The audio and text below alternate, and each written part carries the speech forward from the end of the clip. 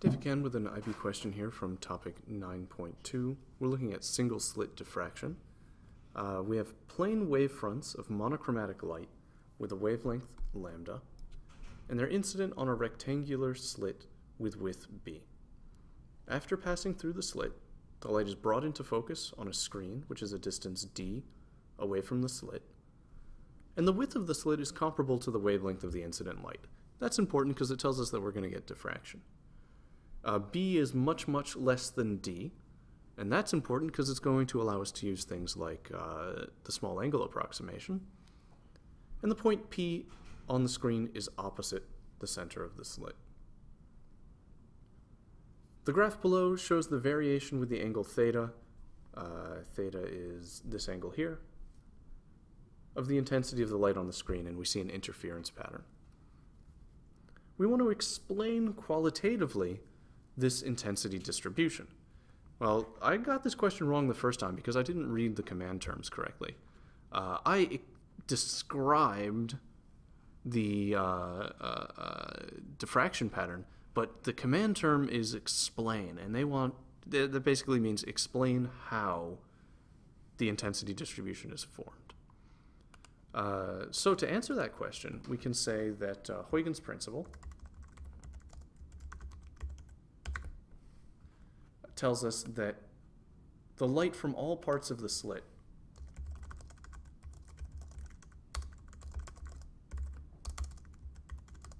generate their own waves.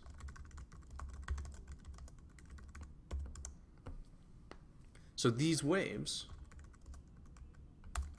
each arrive at different parts of the screen with different paths, with different path lengths. Therefore, they're going to be out of phase.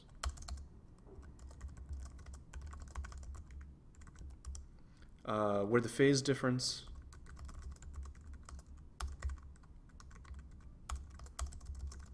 is half a wavelength out of phase,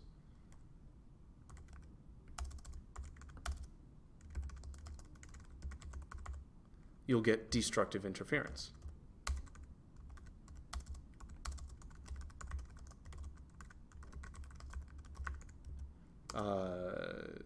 Constructive interference occurs where the phase difference is a whole wavelength.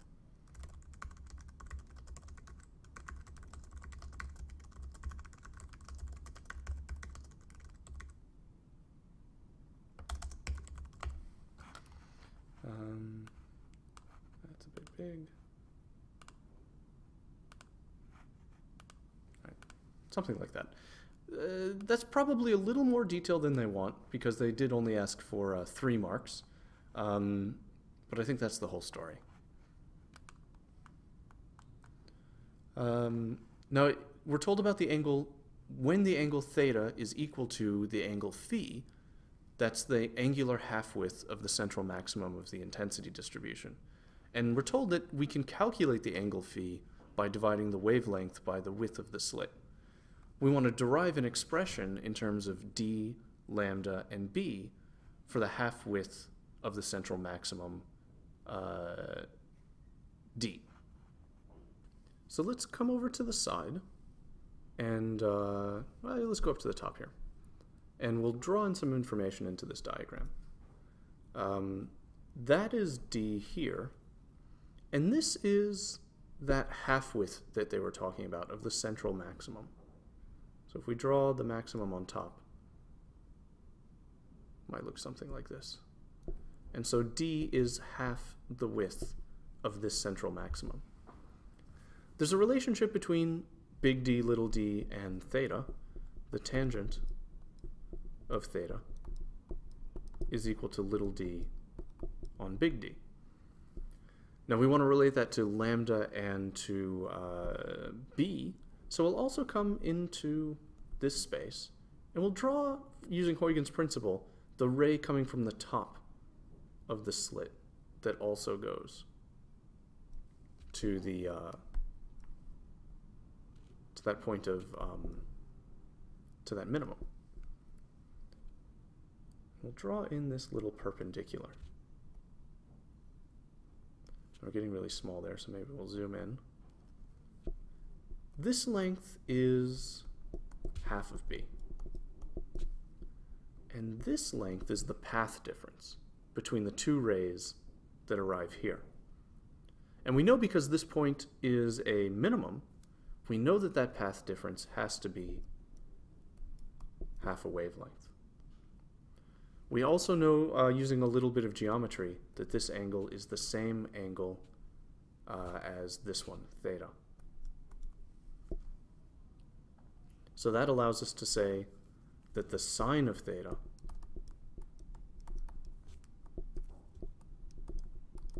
is opposite over hypotenuse, lambda on 2 divided by b on 2.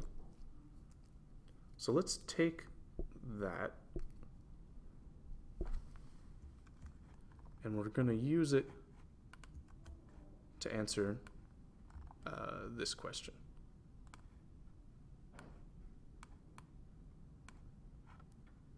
Now, using the small angle approximation, we're allowed to do that because d is much, much greater than b. So theta is going to be very, very small. When theta is very, very small, tangent of theta is approximately equal to theta, and sine of theta is approximately equal to theta.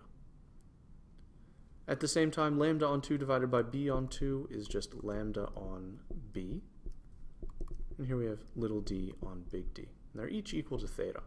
So combining those two together, we get little d on big D equals lambda on b, or since we want an equation for d, we'll just rearrange that to little d equals big D lambda on b.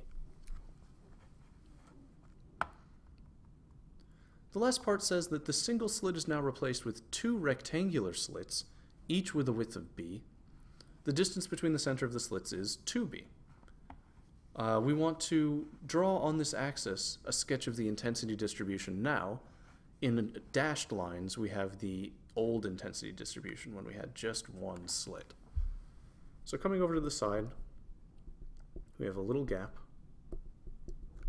Those are our two slits, which are a distance of 2b apart. And here's our screen. That's straight out to the screen, where we can expect a central bright spot because this spot is equidistant from both gaps. And we want to find where the first minimum is going to occur.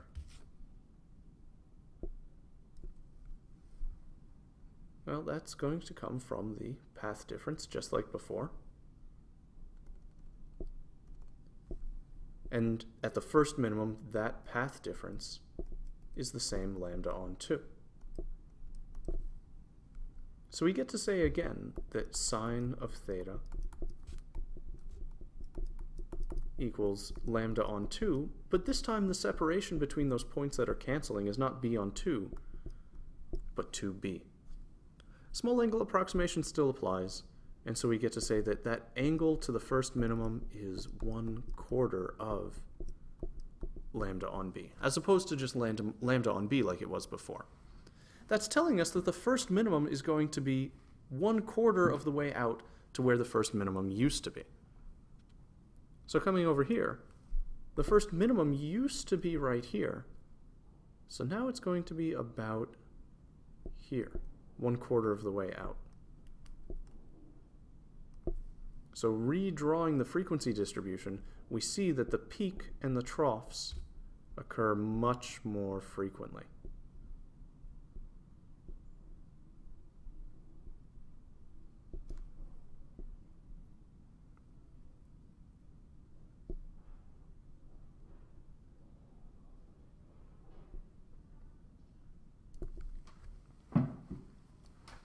When we draw these diagrams, we want to make sure that we bring the minimum all the way down to the x-axis, showing total destructive interference. We should get something that looks kind of like that. Maybe try drawing this diagram in pencil and not on a computer screen. I'm hoping you can get a smoother curve than I was able to.